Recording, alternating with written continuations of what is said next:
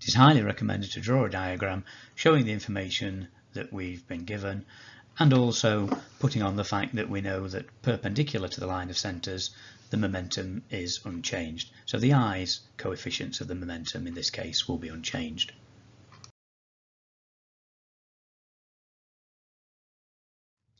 Parallel to the line of centres, we can apply conservation of the momentum and Newton's experimental law.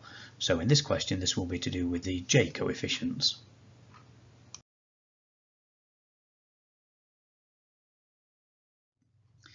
In this question, we know the velocities of both objects before and after the collision, so we can just apply normal conservation of momentum in vector notation, and then once we've got the velocity vector, we can work out its magnitude to find the speed of b.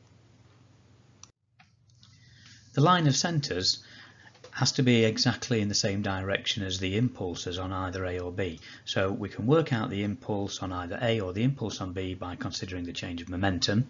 Here we've worked out the change of momentum of A, so we can work out the impulse on A.